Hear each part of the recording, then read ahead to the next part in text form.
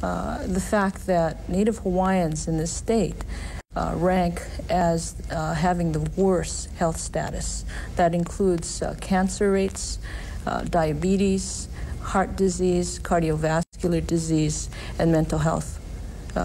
With the mental health issues specifically are suicide, drug abuse, and other substance abuses, particularly crystal methamphetamine and alcohol. We also have bigger problems in terms of family discord.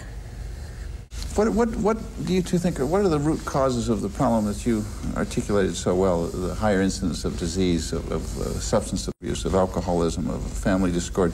What are the root causes of there being such a high incidence among some of the Native Hawaiians versus other groups? I know what Naleen is talking about. Actually, she and I worked together many times.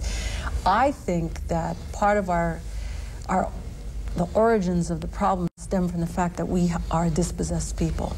We are not in control of our destiny. We are not in control of our land base. Ever since contact, which is 1778, contact with the West, we have had a terrible problem with trying to regain control of our destiny. First, the impact of Western diseases, which really results in a tremendous decline of our people. And we're still living with that legacy today.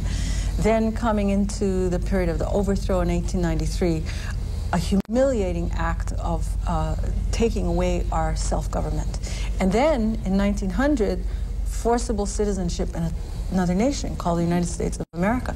During the territorial period, listed as a non-self-governing people with the United Nations. No sense of control. And I think that's reflected in the kind of problems that Naleen is talking about. People cannot feel that they are whole in their universe, which is the Hawaiian way of looking at the natural environment, if they have no control over their destiny. And then you get the kind of behaviors that Naleen is talking about. Hawaiian health, prior to the coming of the Western world, was very much focused on the spiritual in combination with the physical. Once that's severed, the Hawaiians feel that they have no control and no real place for themselves. And that results, I think, in the kind of problems that Naleen is talking about. Yeah, I think I'd agree. And what you've really summarized is when you look at disease in a biopsychosocial model, Haunani-Kay has really summarized very nicely the psychological and especially the social impact.